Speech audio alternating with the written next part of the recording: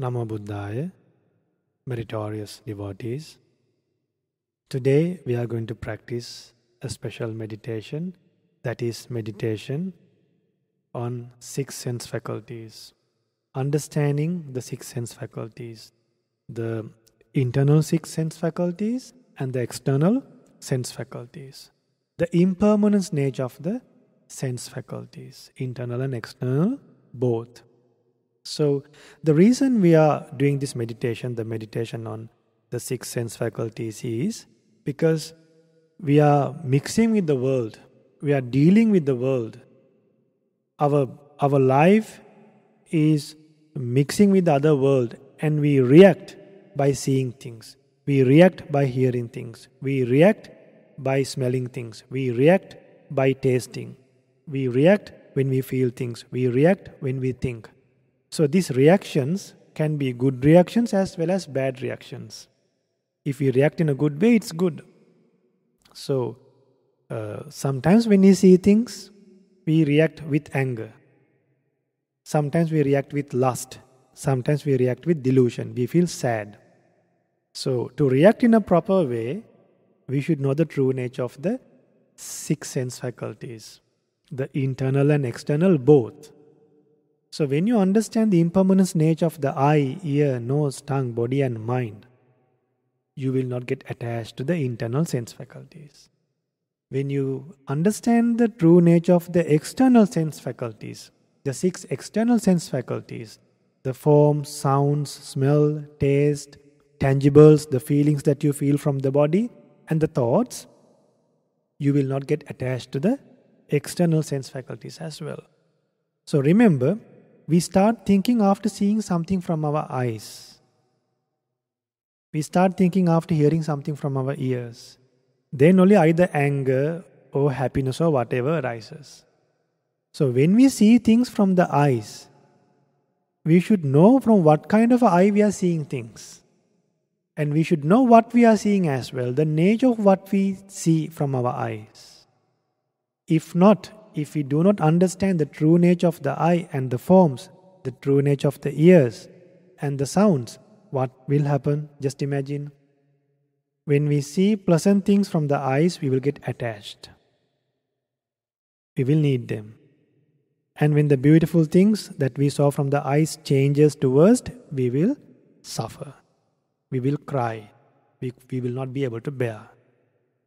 And if we see something unpleasant from our eyes, maybe an unpleasant person that you don't like at all, then what happens? You get opposed. You get angry. Then if you see something that you would not like to see at all, if you see someone hurting your relative, if you see someone hurting your friend, how would you feel? Sad and angry. If you see someone stealing your belongings, now after we got our eyes, how much we decorate our eyes, we get to see these kind of things. So if we see such things, we should be able to find solutions for the problems that we experience in life without getting angry, without harming others, and without harming ourselves. Can we do that? We can do it. How can we do it? By seeing things as really they are. So when you understand the true nature of the eye and the other sense faculties, the internal sense faculties and the external sense faculties, you will see things, but you don't get attached, you don't get opposed, or neither get deceived. Now see, when you go to funerals, if any of your friends or if any of your relatives, if any of your close persons die, you will feel sad. You will look at a dead body and cry. Actually, that person has died and gone to a different world. But still we are looking at the dead body and die. If all of a sudden, if the dead body wake up, will we keep on crying? No, we will run away. So why is that? Why do we look at dead bodies and cry after people pass away? That is because of delusion.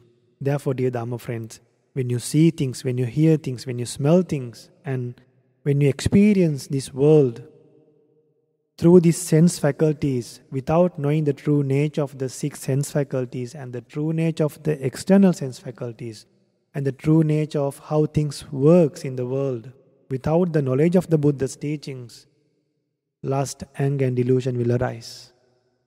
So do you want to live with lust, anger and delusion? No.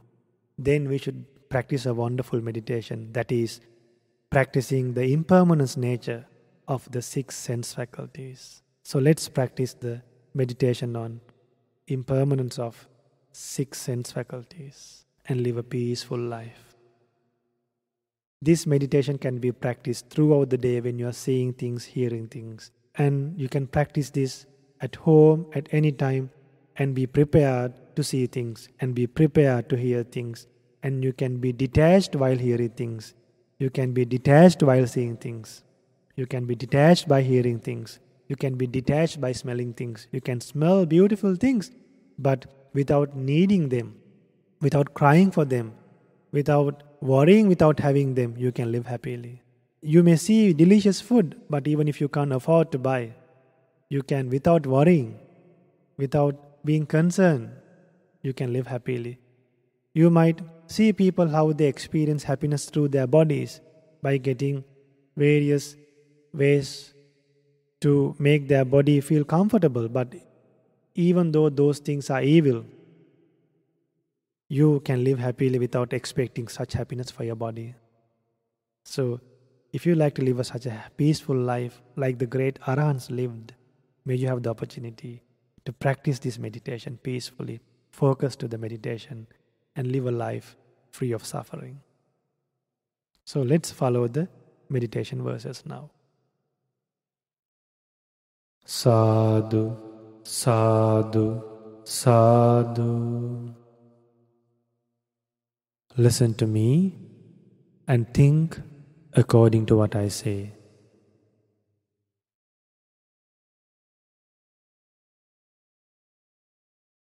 Since the I arises due to causes, changes instantly,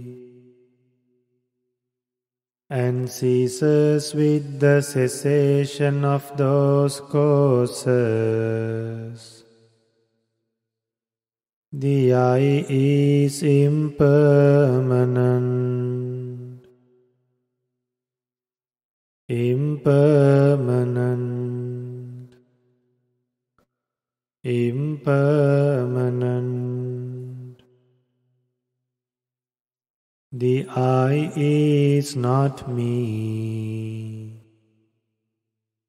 not mine, not myself. The form seen with the eye arise due to causes, change instantly, and cease with the cessation of those causes.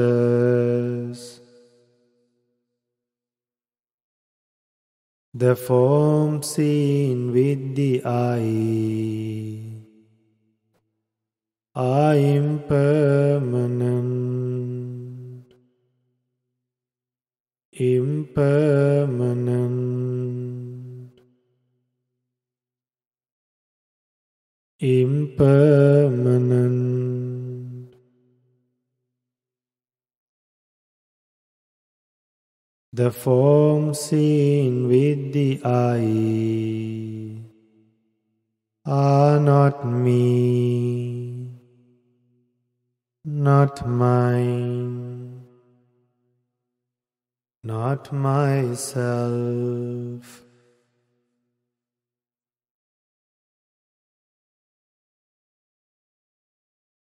Not me, not mine, not myself means whatever the forms that you see from your eyes cannot be controlled, cannot be maintained as we wish, will not remain the way we want, will not last. So when we understand this true nature, we will have the ability to be detached to what you see, and finally to eradicate lust, anger and delusion forever. Since I consciousness arises due to causes, changes instantly, and ceases with the cessation of those causes. I consciousness is impermanent, impermanent, impermanent. I consciousness is not me, not mine, not myself. With the help of consciousness, I will have the ability to see things, to cognize things. So when you cognize, then what happens? The I and forms, consciousness, these three things, with the union of these three things, contact will take place. Then we feel, then after feeling things, we need them. Craving arises. So at the beginning stage, when you see things from your eye, if you understand that you are seeing things from an impermanent eye, an eye that is not under your control, we are trying to satisfy an eye that will not last forever. You are trying to satisfy an eye that will never get satisfied. So you are trying to satisfy your eye by seeing things that are impermanent. So how can ever our eyes get satisfied? Why we are seeing things that are not under our control and will not last forever. And when things changes, we suffer. But if we can understand that our eye is impermanent and the things that we see are also impermanent, then even if we cognize those things, we will cognize them with the knowledge of the impermanence nature. Then when contact takes place, when we feel things, because of contact, craving will not arise. So we should practice this meditation to be aware and to have a prior understanding how the six sense faculties work. Now keep on thinking according to what I say. Since the union of the eye forms an eye consciousness, eye contact arises due to causes, changes instantly, and ceases with the cessation of those causes. Eye contact is impermanent, impermanent, impermanent. Eye contact is not me, not mine, not myself.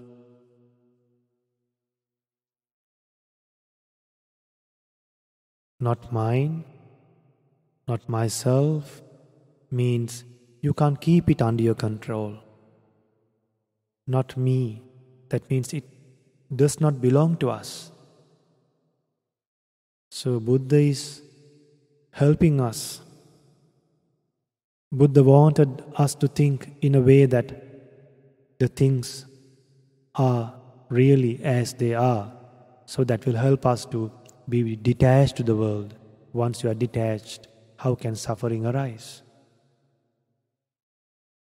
Since feeling born of eye contact arises due to causes, changes instantly,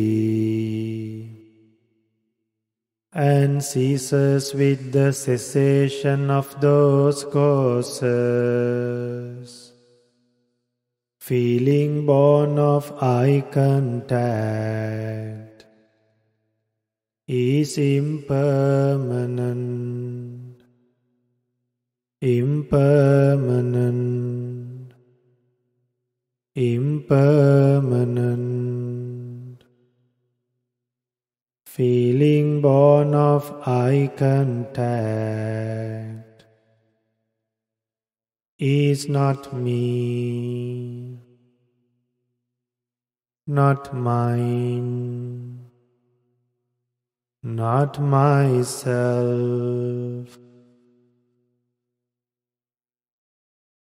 Since craving for forms, born of feelings,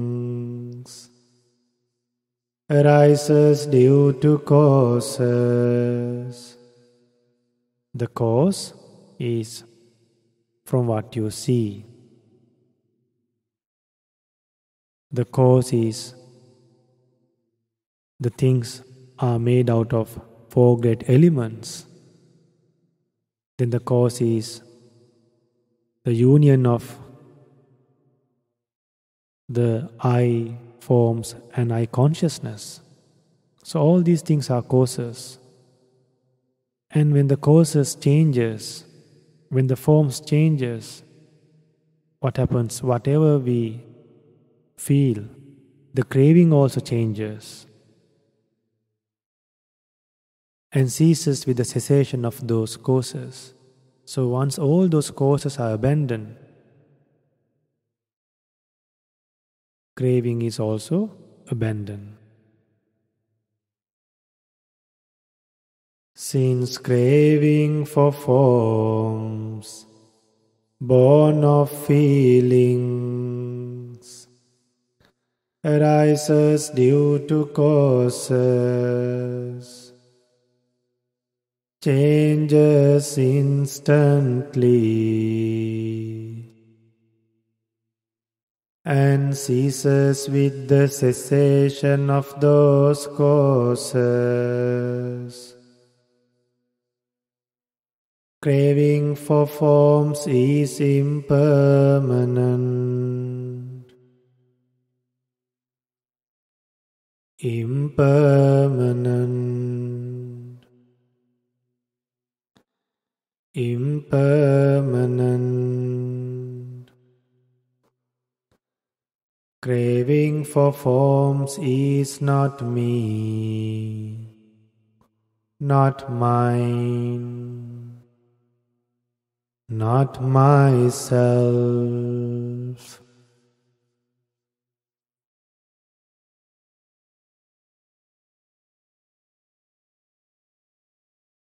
Now, let's think about the ear, how craving arises in the ear, the process. Since the ear rises due to causes, changes instantly, and ceases with the cessation of those causes. The ear is impermanent, impermanent, impermanent. The ear is not me, not mine, not myself.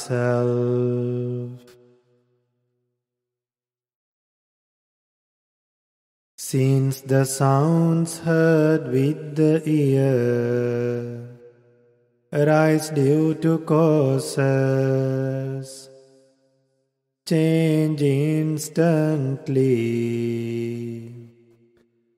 and cease with the cessation of those causes. The sounds heard with the ear are impermanent, impermanent, impermanent.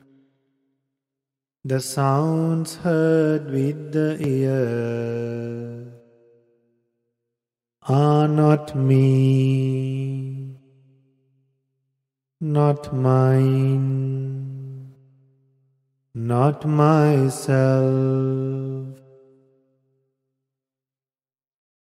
Since ear consciousness arises due to causes,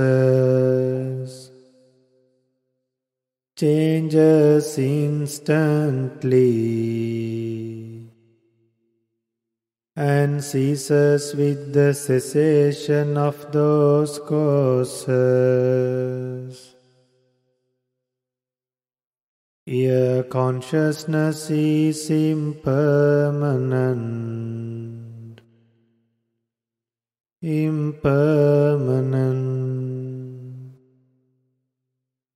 impermanent. Ear consciousness is not me, not mine, not myself. Since the union of the ear, sounds and ear consciousness, ear contact arises due to causes, changes instantly, and ceases with the cessation of those causes.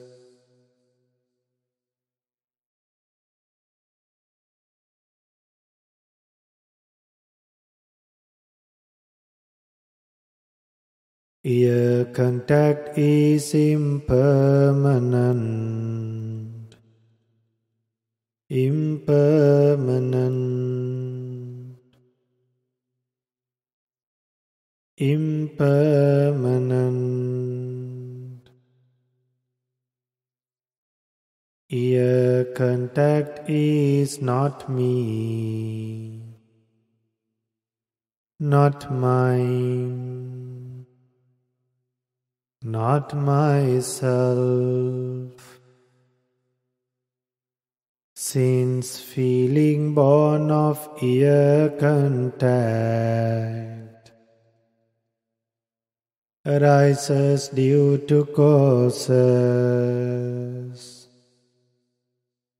changes instantly, and ceases with the cessation of those causes. Feeling born of ear contact is impermanent, impermanent, impermanent. Feeling born of ear contact is not me. Feeling born of ear contact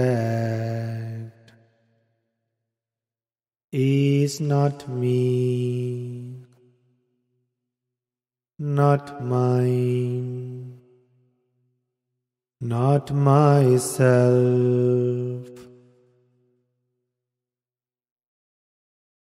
Since craving for sounds, born of feelings,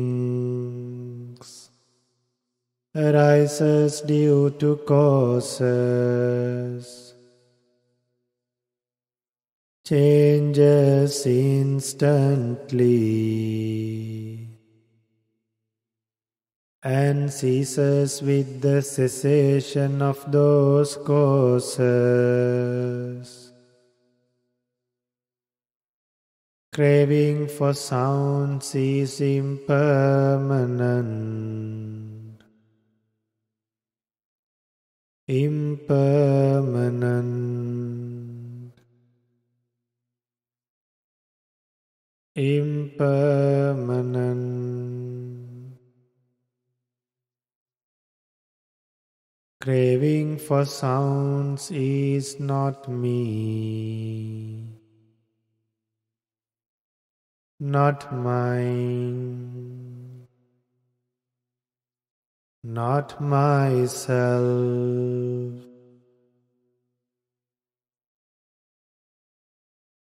Since the nose arises due to causes, changes instantly, and ceases with the cessation of those causes. The nose is impermanent. Impermanent. Impermanent. The nose is not me, not mine, not myself.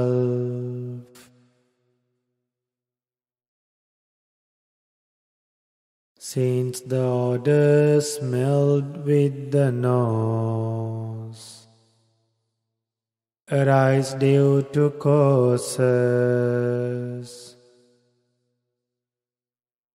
change instantly,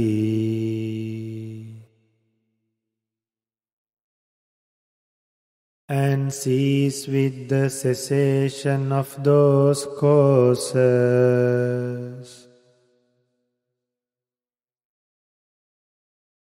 The odor smelled with the nose are impermanent.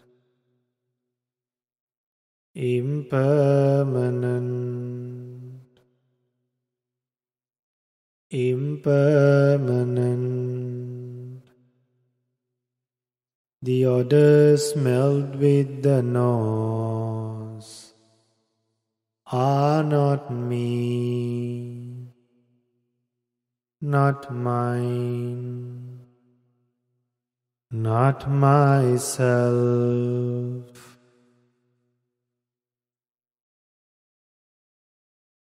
Since nose consciousness arises due to causes, changes instantly, and ceases with the cessation of those causes.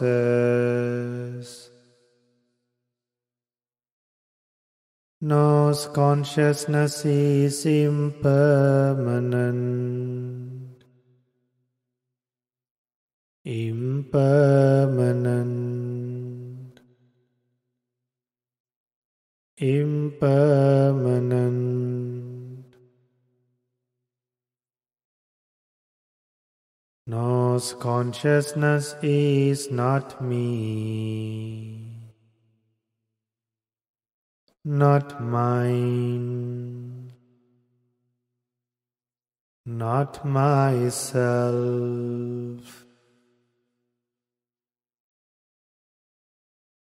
Since the union of the nose, odors and nose consciousness, nose contact arises due to causes, changes instantly, and ceases with the cessation of those causes.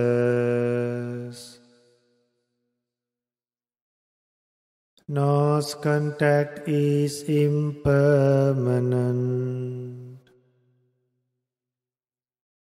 Impermanent. Impermanent. Nose contact is not me,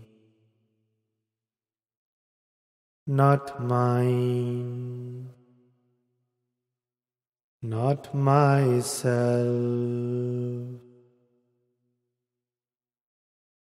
Since feeling born of nose contact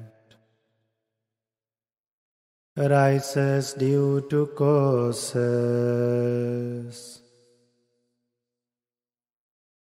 changes instantly,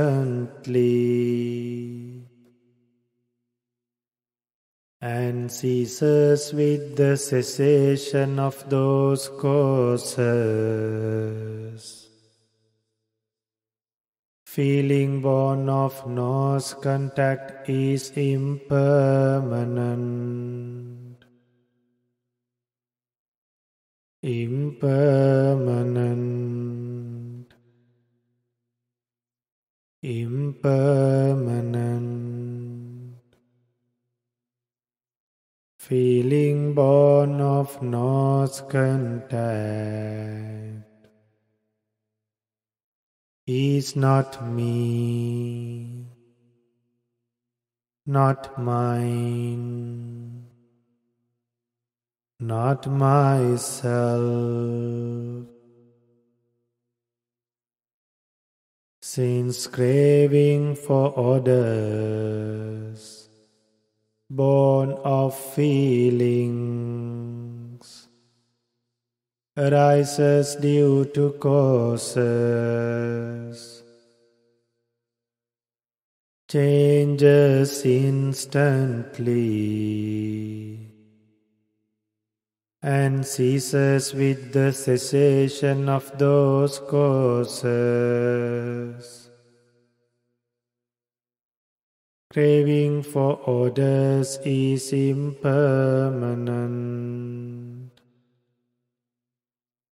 Impermanent. Impermanent. Craving for odors is not me, not mine, not myself.